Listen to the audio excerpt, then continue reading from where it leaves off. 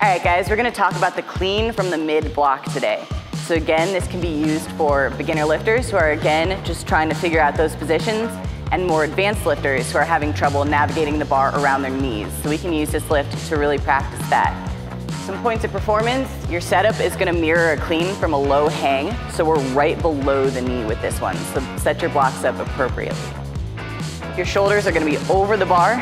Your lats are gonna be pinning the bar in tight. If you have issues doing this, think about pulling the bar apart. You see how my lats get activated when I do that?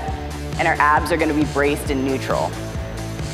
We're gonna start by extending our knees, and then we're gonna extend our knees and our hips till we reach triple extension, and we're gonna pull our bodies under the bar to catch that clean in a full clean position. If you have issues with this, it'll take practice.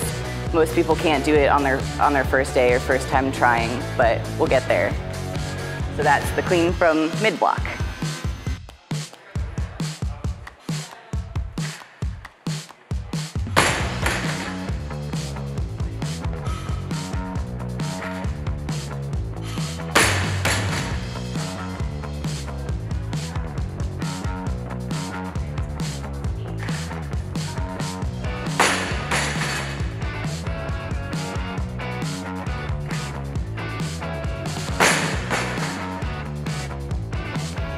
So that's the clean from mid block. Since we do have a bigger range of motion from here than from the high block, it's really important to be patient, right? So we need to bring the bar all the way into those hips.